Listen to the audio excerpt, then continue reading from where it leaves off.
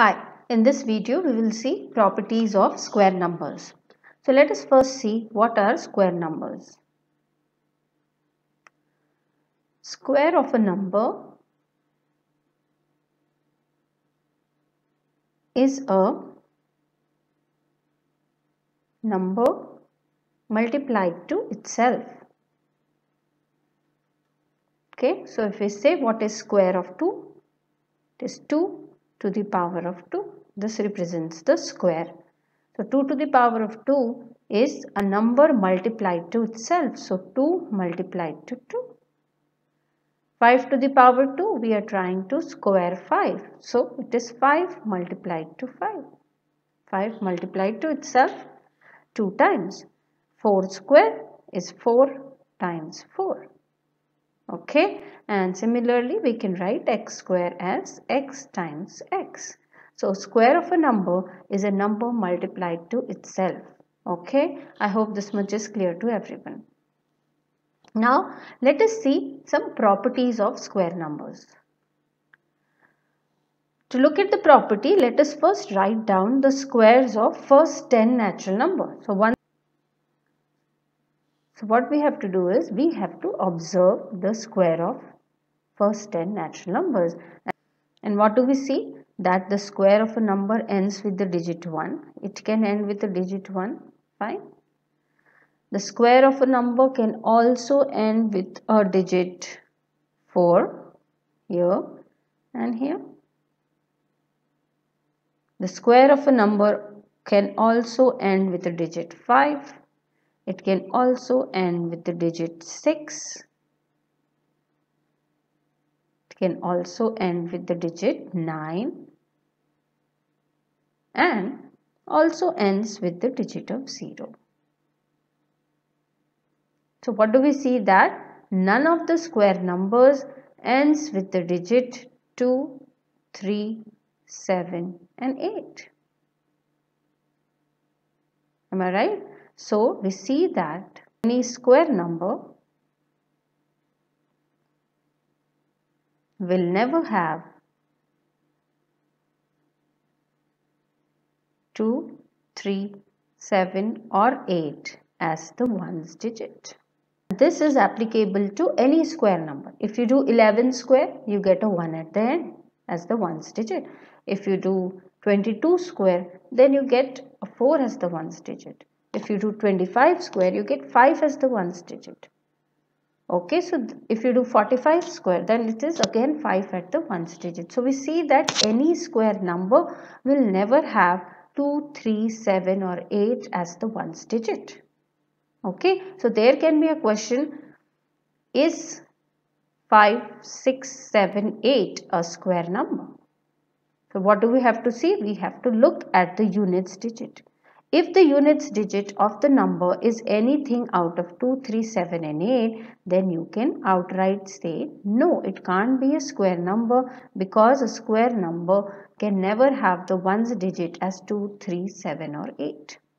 On the other hand, if I give you a number, say 5, 6, 2, 5. Okay, so this number is ending in 5, but that doesn't mean that it is surely a square number. It can be a square number or it can't be a square number. You are not sure whether it is surely a square number. However, if a square number ends with a 2, 3, 7 or 8, it is surely not a square number. So I hope this is clear. Okay, so this is the first property of square numbers, that a square number never ends with a digit 2, 3, 7 or 8. Now let us look at another property of square numbers. Let us try to square 20. So 20 square is 20 times 20, which is 400. Let us try to square 300. So it is 300 times 300, which gives you a 90,000. 9 followed by 4 zeros. Let us try to square 1,000. So we get 1,000 times 1,000, which gives us 1 followed by 6 zeros. What do we observe here? That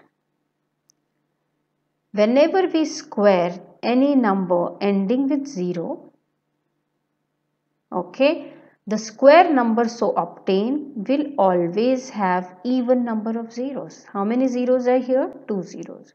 How many zeros are here? 4 zeros. How many zeros are here? 6 zeros.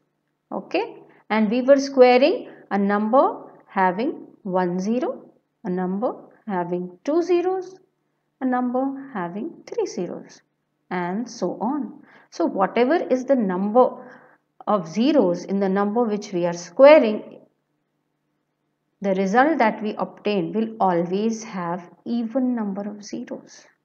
I hope this is clear. A square number